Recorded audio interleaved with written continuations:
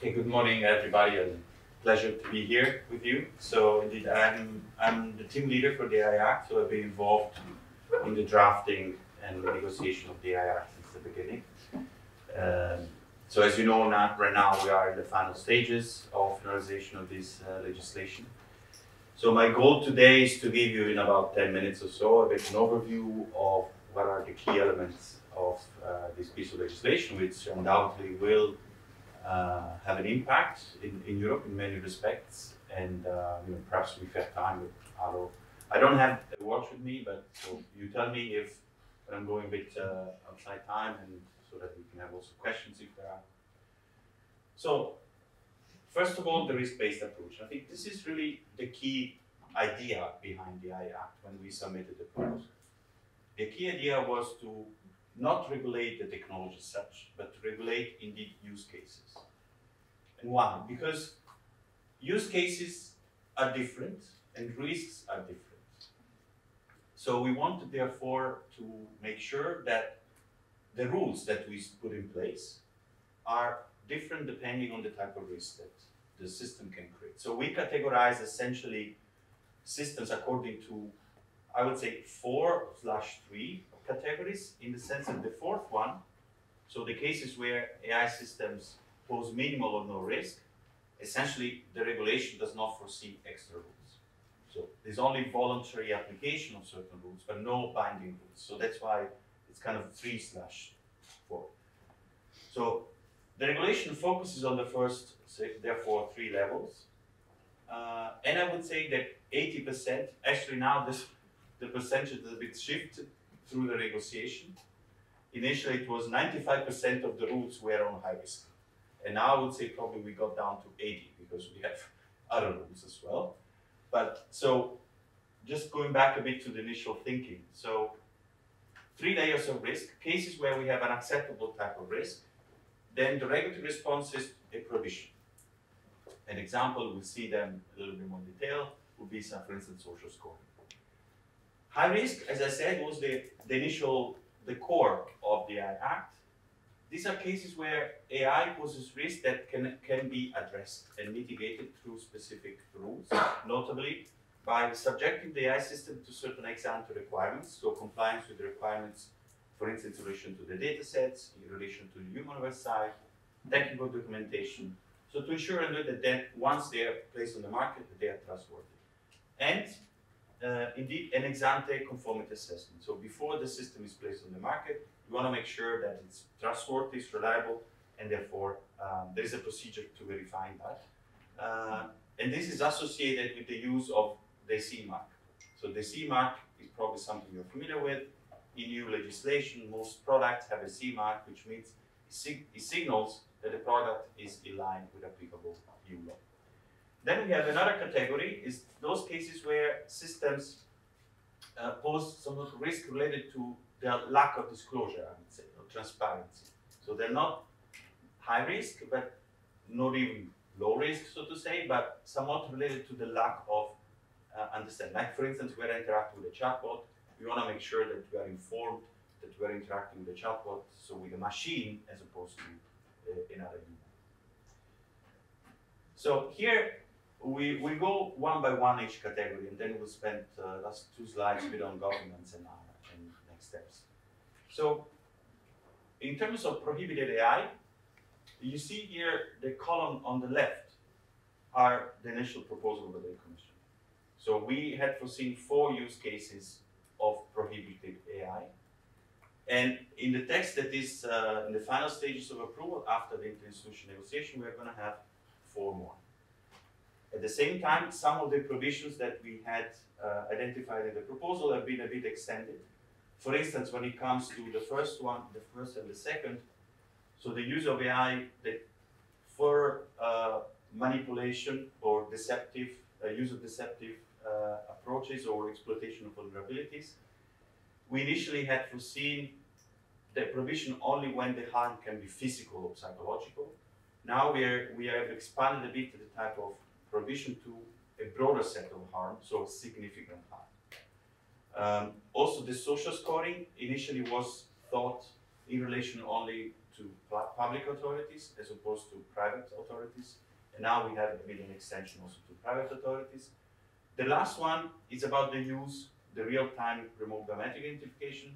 It's really one of the most sensitive use cases that have been discussed. It essentially relates to the use by the police authorities in public accessible spaces of real-time remote biometric identification systems. So whereby police can, for instance, immediately verify a match real-time of a person, for instance, walking in the street. This is the only use cases that is prohibited, but with some exceptions. So there are situations where it's possible to use those systems, but there must be certain conditions met. So the other cases on the right-hand side, you see they were added during the negotiations. So now we have a provision for certain types of biometric categorization, which will lead to infer certain type of information about individuals, like for instance race, political opinions, trade union. It's essentially a form of profiling that is prohibited. Individual criminal risk assessment. Also emotional recognition in certain contexts, not in workplace or education, unless there is a motivation linked to medical or safety reasons. And the last use case that has been added is the untargeted scraping of internet of CCTV facial images to build or expand the data sets. So when it comes to high risk, this fundamentally didn't change much, except that we're going to have some more use cases when it comes to the second bucket, the second category, so the standalone. So, but to give you a sense of the structure. So the high-risk classification of AI system depends on two conditions. The first category of high-risk AI systems are those cases where the AI is a safety component of a product that is already subject to EU legislation. To give you an example, like medical devices, machinery, toys, radio equipment, we are dealing with a number of physical products that are already regulated in EU law, but they don't have, let's say, specific rules regarding their software components or AI components. So an AI system that is a component of those products becomes high risk when the product in itself, when the whole medical device, so the whole machinery, is subject, according to the sectorial legislation, to a third-party certification system. So not all products are subject to third-party certification systems. Those that are, let's say, more risky are subject to third-party certification systems. So what we've done with the AI Act is try to align the classification of the AI that is a component of that product to the classification of the product as well. The second category of high-risk AI systems are a number of explicitly defined systems that are used in, broadly speaking, 8 areas of activity. You see, the areas are quite broad, like, for instance, law enforcement, education, and vocational training. But I couldn't put the whole annex here because it would be too much. But under each category, there are specifically listed use cases. So, for instance, in the case of education and vocational training, systems used to admit students to university or educational institutions. So, not the whole sector is high risk. Only a number of use cases under each sector are high risk. And so there is a specific list in the Annex 3. And so these are the way in which systems become high risk. Once they are high risk, as I said, they are subject to rules regarding compliance with requirement and conformity assessment. And here's about the third and fourth level. So linked to systems where we have an issue around transparency.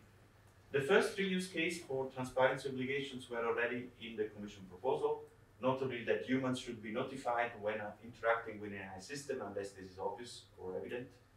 An obligation to notify humans that are exposed to emotion recognition of biometric categorization systems. These are actually being turned. So it remains an obligation to notify, but those systems, emotion recognition and biometric categorization, now are also high risk. Then we have an obligation for users of AI systems to label deepfakes, or sort of audio or video content that has been generated by AI.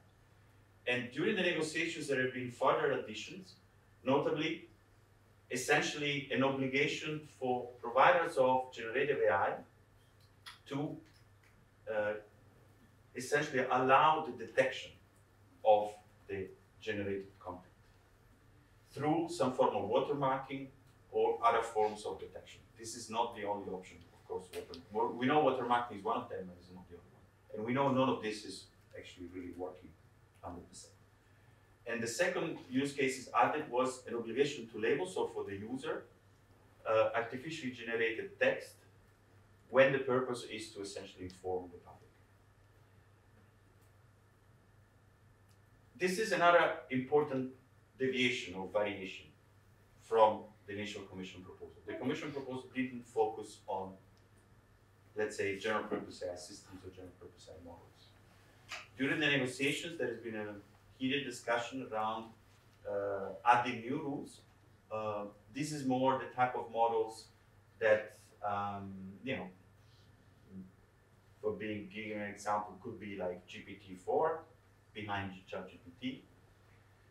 And what was decided is to have a two-tier approach. So essentially create a lower tier where those models are subject to a number of obligations, notably technical documentation that could include information around the computational resources used, so the flops and energy consumption, information downstream, so the providers or the further downstream developers who want to use those models for integrating their product need to be informed, and rules about copyright, so to enforce copyright obligations. In particular, providers of those models have to have a policy in place to demonstrate how they comply with EU copyright law and published a summary of the content used for training. The second category is about those models that are supposed to be more impactful. So because of their capabilities, so they are classified as general purpose AI models with systemic risks. The classification is linked to the number of flops, 10 to 25, or other criteria. There is a whole annex following a designation by the office, which will be part of the Commission. And here, the risk obligations are more intensive. So the obligations are more intensive. We're going to have, on top of what we've seen before for the general purpose AI models, obligation of risk assessment and mitigation, incident reporting, and also level of cybersecurity. An important information is these rules would apply also to open source model, with the exception of technical documentation and transparency for the lower tier.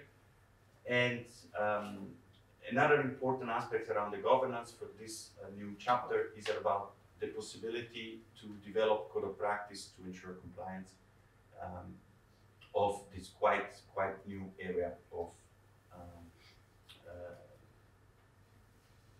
I would say, products that are becoming available on the market.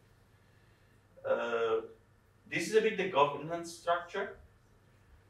So we have national competent authorities that are responsible for conformity assessment and market surveillance. This remains. So primarily enforcement of EU law relies on member states. So national competent authority will have a key role. But we have introduced also a new level type of enforcement. So that's why there is a new AI office, which is part of the Commission, which will be responsible for enforcing and supervising the rules for the general purpose AI models, we were just discussed. And also can also assist the member states when necessary. On top of that, we're going to have an AI board where representatives of the member states will sit together in advising and assisting the Commission. An advisory forum, which will be a forum for stakeholders essentially, and a scientific panel, which will be composed of independent experts, which support the Commission in enforcing the rules on general purpose AI models, and also can be used by the member states when needed. This is a bit the last slide and the entry into application of the rules. So once the Act enters into force, which happens 15 days or 14 days after the actual adoption, there is a gradual or progressive entry into application of the rules. So the first rules to enter into application will be the regarding prohibited AI after 6 months. After 12 months, we have the rules on general purpose AI models. And then after 24 months, is most other rules will enter into force, essentially all the rest, with the exceptions of the rules regarding high-risk AI system for Annex 2, which are the products. So I'll stop it here if there is any question. I have a question. So the enforcement of the GDPR is hampered by the fact that some member states are lax. How is this risk mitigated here? So here the AI Act relies on the so-called principle of country of destination, not country of origin. So GDPR, some of the shortcomings of the GDPR are related to the fact that the enforcement of GDPR is anchored to the data protection authority of where the data processor is based. And that's why it's called country of origin. So, to give you an example, Meta is based in Ireland. Yes. Therefore, you have the Irish Data Protection Authority responsible for that across the EU from Ireland.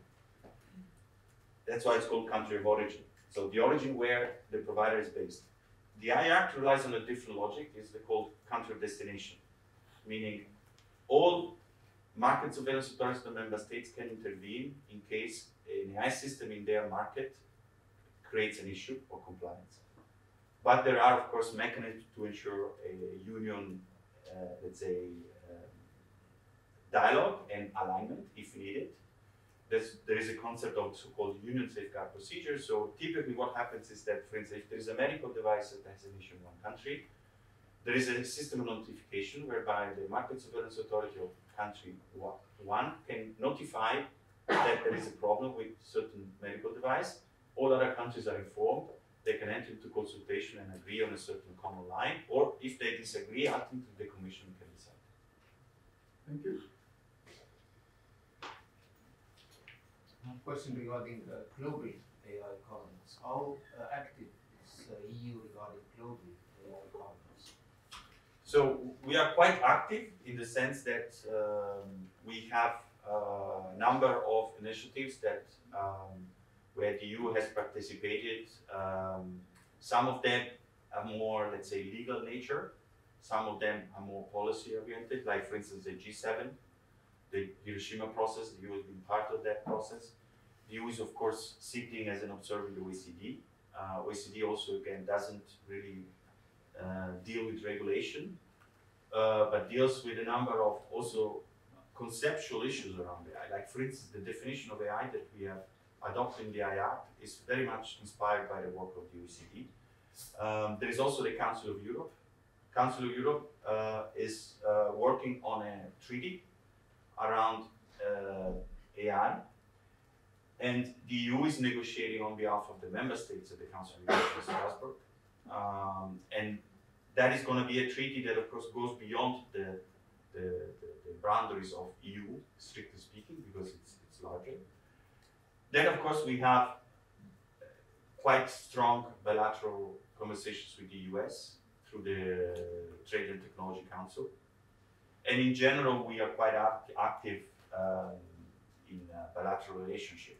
So I have to say I've been mostly focusing on the internal dimension of the AI Act. And now that if the AI Act is coming to a conclusion, of course, it will be also easier for us to engage internationally. As opposed to before, without knowing exactly the direction of travel domestically, it will be much more difficult to say how much we can commit externally.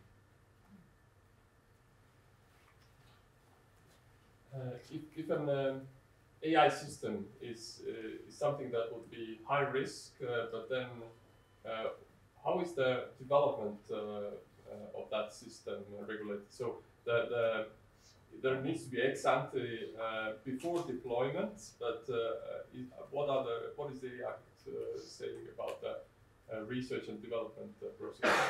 So the research and development is excluded from the scope because this is a product legislation, which means we regulate the product as it is placed on the market. Of course, some of the obligations, like for instance documentation, are related to your development process.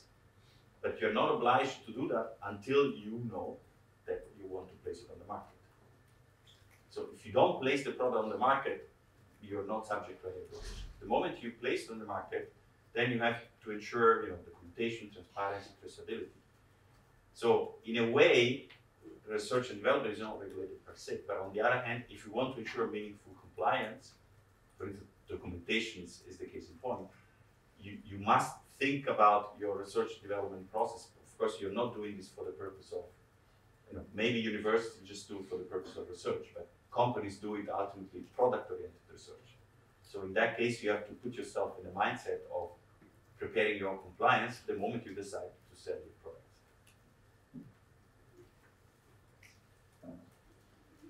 So yeah, last question, maybe short answer. And a short question. How aligned are the member states on the AI regulation? Because sometimes there is a diversity of opinions within the EU. I cannot comment too much on this. I can only say the fact that the last 2nd of February there's been an endorsement of this proposal. Agreed. Unanimous. Okay, thank you, Gabriele. I think that's worth an applause.